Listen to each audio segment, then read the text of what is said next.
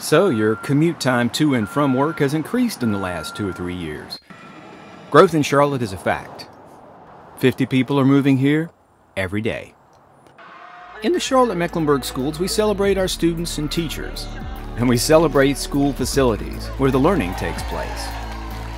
Some schools are built to accommodate growing numbers of students, while others are built to replace old facilities that have become difficult to maintain. School construction is funded through bonds that are approved by voters and issued by the Board of County Commissioners. Let's look at some projects now that were funded by the 2013 bond referendum. These schools are receiving upgrades that will facilitate delivery of career technical education courses. Welcome to Garinger High School. Did you know that the school was featured in National Geographic magazine in 1962? In the northern part of the county, Davidson Elementary is undergoing a conversion to a K-8 facility.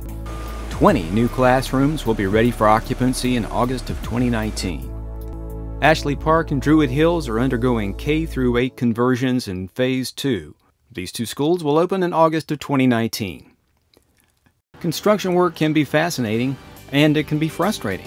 Excessive rain can play havoc with construction schedules. Sometimes this means catching up in dry weather, working into the night.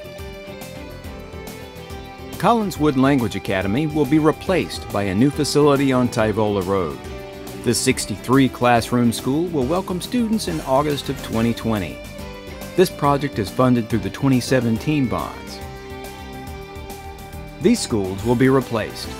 Note that the new West Charlotte High School will begin construction in April of 2020 at the school's present site.